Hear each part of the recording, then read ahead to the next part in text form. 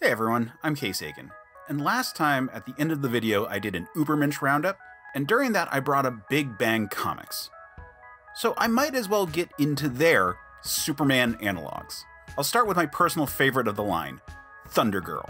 So Big Bang was founded on doing love letters to the Golden and Silver Age books, but really invested in those without the brevity or meta commentary that other efforts had. This was a whole lineup of clever homages. Thunder Girl filled two roles for the line.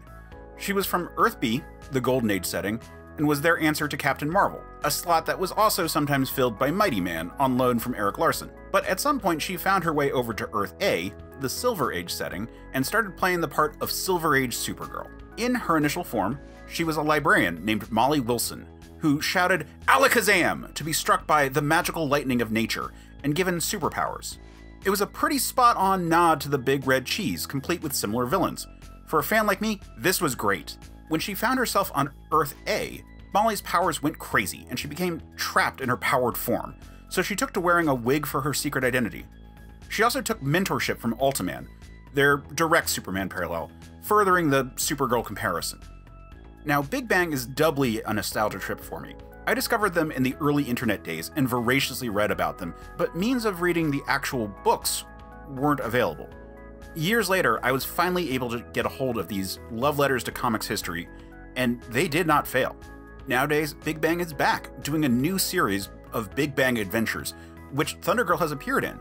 It's great to see the character in new stories. That said, the reason I don't have more to say is that she's a fairly straightforward, albeit very solid, tribute to two of my favorite characters.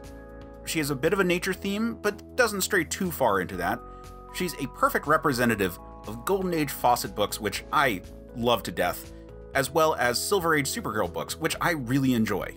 Definitely check out the current series and see if you can dig up some of her past adventures.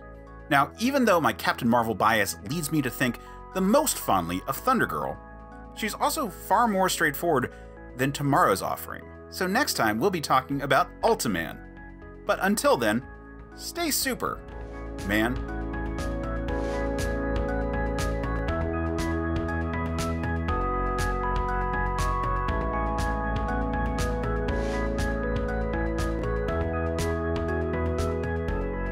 Hey, I just want to thank everyone for staying to the end of the video. Please do all the YouTube stuff to help the channel grow, like, subscribe, etc. You should also find the podcast that goes along with this series, Men of Steel. You can find it at certainpov.com or wherever you get your podcasts. And hey, check out the Discord for Certain POV. There's a link on our website and down below. Come and interact with us directly. It's a great time, but until next time, thanks for watching.